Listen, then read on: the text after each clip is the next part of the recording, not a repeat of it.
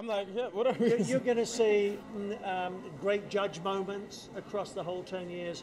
You're going to see what we call the dancing fools, which are the kids that come on and are just great personalities. You're going to see some live routines. Travis is actually going to be dancing the bench routine again. We're going to see the two girls do the hip-hop routine, Run the World.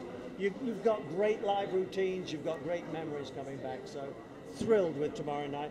Very happy that Fox have given us the opportunity of celebrating 10 years of dance. And big congrats to you, Nigel, for being such a tremendous leader in America's TV. I've got a great production team. It's easy to lead. We've got 53 Emmy nominations. I said tonight, it's catching up with my age now.